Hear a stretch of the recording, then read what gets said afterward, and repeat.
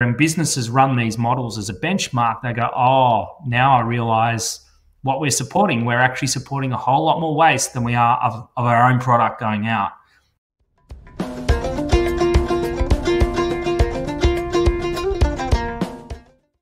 Hello and welcome to Food Waste Matters, and I'm Dr. Joanne Freeman, your host from Honey and Fox. When I was doing a bit of background research for today's episode, I came across a staggering statistic. Globally, it has been estimated that over 1.2 trillion US dollars of food is lost or wasted across the food supply chain annually. And what's even more staggering is that this dollar figure is projected to rise up to 1.5 trillion US dollars by 2030 if no interventions occur. So speaking of interventions, in today's episode of Food Waste Matters, we shine a spotlight on Direct, an innovative online tool designed to help businesses accurately measure and manage their waste streams. Now, Direct was developed through the collaboration of the End Food Waste Australia Research Cooperation, RMIT University, and a commercial enterprise called Empauer.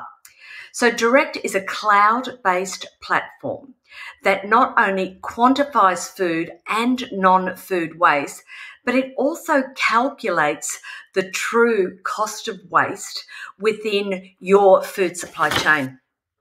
So let's welcome here today Simon Lockery from RMIT and Victor Barichello from Empauer as we take a close look at how Direct can help make a significant dent in those overwhelming waste statistics. Hello, so welcome Victor and Simon to Food Waste Matters. So Simon, starting with you, how did this project come about and what was your role in it? Well, this project developed off the back of research that had occurred at RMIT University back last decade, where we co-designed a mass cost flow accounting tool with industry in the Northern Food Group. It was the Plenty Food Group back then, which is a series of around 100, 150 companies in the north of Melbourne who do all sorts of stuff from one-person operations through to a Nestle factory. So we were able to get a sense through co-designing with them on what industry may want around measurement of food loss and waste and working out different efficiency measures and the context of the true cost of waste, which is not just the waste cost of the material and the waste management, but also the indirect costs related to labour, energy, rent, and other costs that are apportioned to the material that was wasted. Victor saw an opportunity with the tool we developed to commercialise that through his company Empauer.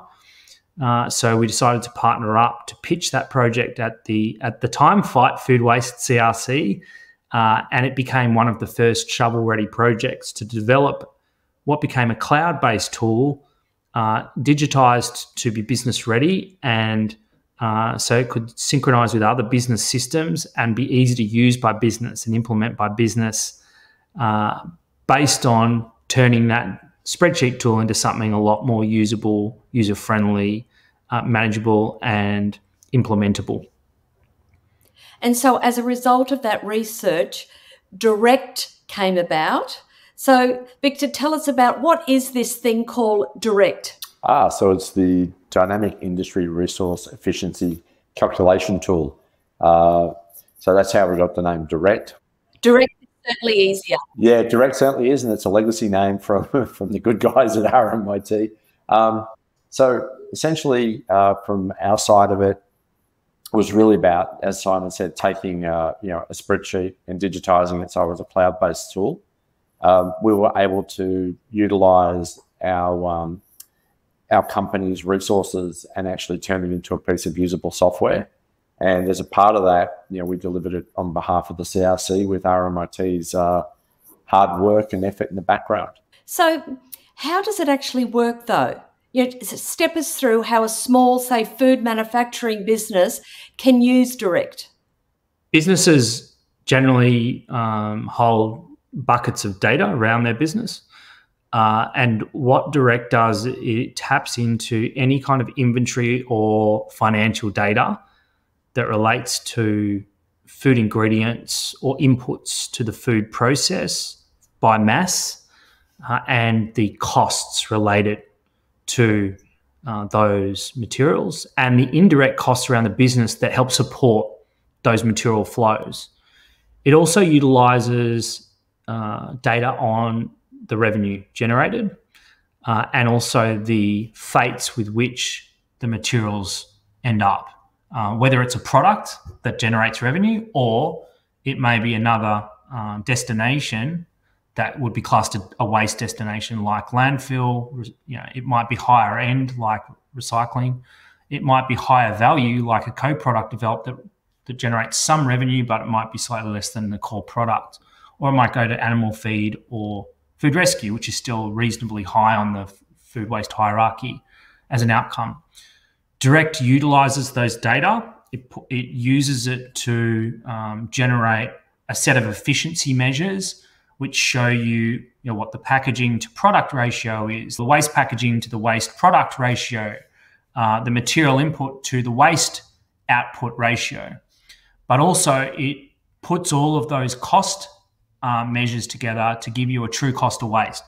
And as I said before, that doesn't just measure how much you've lost in terms of what you paid for materials and how much you pay Veolia or whoever it is to get your bins and empty them, but it utilizes the labour, the rent, the energy, and all the other costs that might support material you've bought that doesn't go into a final product. And that can be anywhere from, say, 5% of the material flow all the way up to 40, 50, 60% if you're only using a much smaller proportion of those materials. And when you're using far less of the materials in your final product, you start to see the true cost of waste really start to balloon out, to the point where when businesses run these models as a benchmark, they go, oh, now I realise what we're supporting. We're actually supporting a whole lot more waste than we are of our own product going out. That's an opportunity to take advantage of and turn back into a profitable, high value outcome through products rather than waste flows to different destinations. So it sounds really quite complex. How easy is it for a small business to use it? It really depends on the data and the systems they use. If they've got some digital systems where they're doing their financial accounting, even small and micro businesses often now use digital inventory management systems like Deere Systems, as an example, that Sin 5 sell. So, if they're using any of those kind of platforms, the data is probably there. It's just a matter of working out how to get that data and then utilizing that data in Direct. At the moment, most small businesses would just do it manually. So they download data from those systems and then upload it into Direct to do their measurement. There are options with Empauer though, probably more so on the M in SME and the bigger end of town to implement integrations where they've got the resources to actually run projects for integration, where you'd probably see the same kind of project being run for, say, SAP or Workday or any of those kind of platforms that they're used to integrating with their other systems. This could be another example of how they implement that. That said, even businesses that are using a binder book with receipts and of their costs, and they're utilizing a manual journal, a written journal of inventory flows, could use Direct if they wanted to. They could utilize those data and put it into Direct manually and then run these kind of models. It can be complex, and it just depends on how complex you want to go. Direct can go quite detailed and granular if you want, and that becomes quite a big task. But if you want to use quite big buckets of data, so top level data, that can often make it a simpler task to make the models. So it's been out there for a while now. Can you provide some examples or some good case studies of how it's helped businesses? So one case study we did was for a fairly significant organisation that has multiple locations across Australia. And we undertook this as a consulting project, for want of a better word, but it was also for us an opportunity to see what happens within large organisations. So somewhat forensically going through that organisation and walking through their production process, we were able to ascertain how they did things and why they did things, which is pretty important when you actually apply a tool like Direct. But then ultimately it gets down to data and it gets down to numbers and algorithms. So as a part of this process, the client came to us believing that they were essentially sending us to what they thought was their most efficient plant as such, and where they estimated that the true cost of waste for them was about $10,000 a week. Now, through the analysis that we put together, we found that number was very, very far between, the gulf between what they told us it was and what we actually found it out to be was significant. So if we take that $10,000 figure, and again, this is a true cost of waste, it's not just looking at a particular production run. So it's estimated to be about $520,000 a year. We found $14.7 million worth of waste. And if you extrapolate that across their entire businesses throughout Australia, it would equate to close to $750 million, assuming that we actually did see their best location. So in that instance there, what we're able to do was actually look at the hotspots. We handed over the report to that client and then we left it up to them to work that out. But, if we had a look at it, we probably would have gone in at a deeper level and started suggesting where the opportunities for improvement are and potentially suggest those. So this is where Direct has a fantastic commercial application, and it identifies the opportunities for improvement, but then it puts the control and the decision-making back into the hands of those companies. So that's probably our most celebrated case study. Everything else that we've done, we've always found losses in organisations. But having said that, it's not about finding errors in the way things are done. It's really about resource efficiency. So the more information you can provide based on the data back to those organisations, the better. You're there to inform them. You're not there to criticise them. You're not there to pass judgment. You're there to offer them a clear view of what is actually taking place in their businesses. So it might be me being confused, but some of the businesses that I've been working with, the very small mum and dad operations that quite often self owner operated or less than 5 people. So and Direct sounds really complex to me. Is there a version of Direct that can help these small businesses? If you're going to use it the way that we've just described, as Victor said, it's probably too big, and it's probably not the right tool. But I think it's the way you use it. If you use it with bigger data, so as in bigger buckets of data, I think those businesses can actually use Direct in a more simplified way.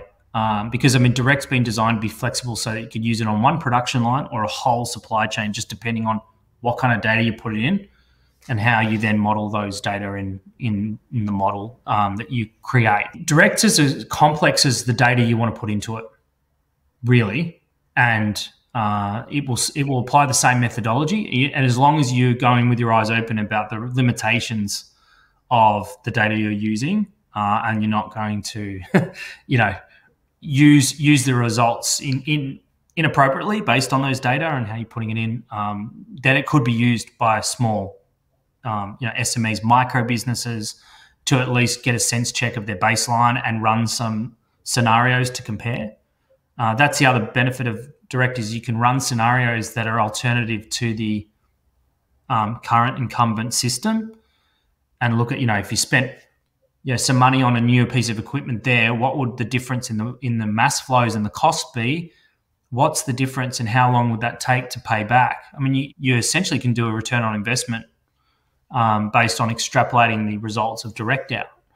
And that could be very useful for businesses that are small, because small businesses they're tight usually, in terms of, running tight on margins in the food industry, and really cash is king, and they have to make the right decision on any kind of big capital expenditure. So that's where it could really benefit those kind of businesses, in my view. So where do you see Direct going in the next 12 months? At this point in time, our focus is within the Australian market, and obviously to grow outside of there. We do have plans to, augment the tool so it has more levels of functionality, more levels of reporting. We're aware of a lot of ESG requirements that are coming to the fore. The ability to do, report on nutrition, environmental impacts, even to use AI. These are all things that we're talking to RMIT about now, because we think that's where the market is heading. But at the moment, direct is available. It's commercially there for anybody that wants to come and work with us. We also, by the way, as we mentioned before with the case study, we actually come in and do assessments for organizations if they don't have the human resources to do it themselves. We do offer a consulting side of it. So where is direct going? It's probably going to have a lot more functionality, but if we're focused in on the core focus at the moment, it's reporting on the dollars that are being lost and the volume that's being generated through the waste. Thanks very much. I'm just going to ask both of you the same question.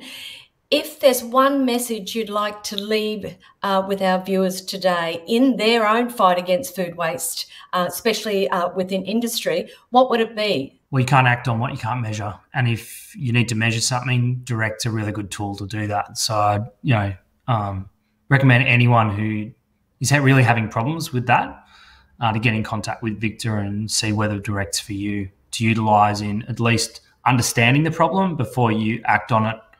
And the other good thing about direct is obviously that ability to compare. And once you've measured the baseline, you could then do your scenarios for the better system. So yeah, let's start measuring and then acting with good data. Thanks, Simon. And finally, Victor, you?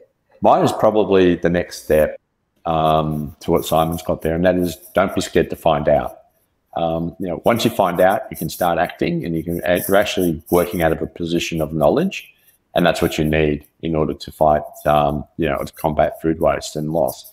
So yeah, I'm only going to add to what Simon said.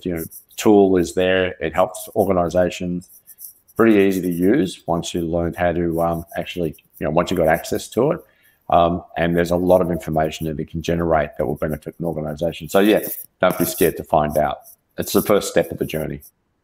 That's awesome. Look, I'd just like to thank you both for joining us on Food Waste Matters today, and I look forward to seeing where you take direct in the near future. So once again, thank you both for joining us. Thank you. And that's a wrap on today's chat with Simon and Victor about direct. It's been pretty impressive to see how a bit of smart tech can make such a dent in our food waste problem. It just goes to show that with the right tools, we can all get a handle on cutting down the waste and saving some cash along the way. So if you'd like to find out more about direct and what it could do for you, just go to Empauer's website, www.empauer.com, where you'll find heaps of information about direct, and you can also book a demonstration to see just how the tool works.